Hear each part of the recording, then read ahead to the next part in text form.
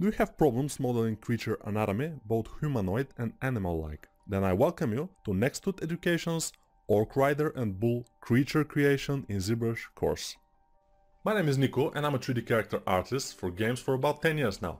Currently I work in one of the most famous game companies, Gameloft. In this course we will make two creatures, one orc and one bull-like creature which the orc is riding, with all the armors and belts and stuff, and everything will be real time. Everything will be without speed ups and time lapses, completely real time. And by the end of this course you will be able to model a high poly, detailed creatures, render them, poly paint them and pose them from start to finish in Zbrush. We will start by spending 30 minutes to customize our workflow in Zbrush so we could work much faster and efficient. Then we will make the head of our orc, where I'll explain what you should watch for in a humanoid creature head modeling. Then we will make the hair, teeth and eyes from scratch.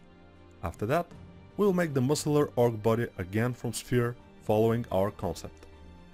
After we are done with the orc body, we will start making the bull's creature's head, eyes and teeth. We will then make the bull body following some references from internet. After that, we will continue by making 3D sketch of the bull armors, belts and rings to get their correct placement. We will do that for the orc too. This is a pretty important stage, in the end of which we will have very good idea how our model will look when it's finished. Then it will be time to start extracting belts, armors, gloves and boots. We will also make a brush, which will make the placement of all those small metal parts like belt buckles, caps and rings very easy and fast. After that, we will start refining all those things that we have made, add thickness and details. At the end of this stage, the model will start to look pretty good. Then it will be time to do the weapon of our orc, the big battle axe, and add it to the scene. Then we'll learn how to make materials like metal and leather, which will increase the believability of our creatures. Once we are happy with the overall look of our orc rider, I will show you how to make good pose with Transpose Master in Zbrush. Finally, we'll make the render passes in Zbrush and combine them in Photoshop to achieve the best possible look for our sculpt.